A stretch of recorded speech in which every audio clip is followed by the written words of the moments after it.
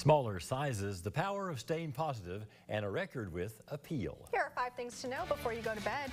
The housing crisis is setting new records nationwide. Demand for mortgages hit its lowest level in 22 years this week, with rising interest rates and lack of available houses putting demand on ice. The volume of mortgage applications sank by 6.5% last week.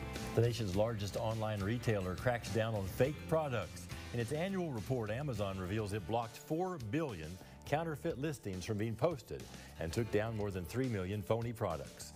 The company is supporting legislation requiring online stores to gather contact and financial information from high-volume sellers. Package sizes are getting smaller. That's how many companies are dealing with inflation. This means you're paying the same prices for less product, and it's appearing in everything from toilet paper to paper towels, chips, and drinks. A new study suggests positive people are more likely to live longer. Analysts from Harvard University found that being a cheerful person can extend your life. Researchers studied nearly 160,000 women in the U.S. for 26 years. They found those women with higher optimism had more increased chances of making it to age 90 compared to those with a less positive view of life. An Illinois grocery store has set a new Guinness World Record. A Jewel Osco grocery store now holds the title for having the world's largest display of bananas. It took the store 3 days and about 70,000 pounds of bananas to create the display.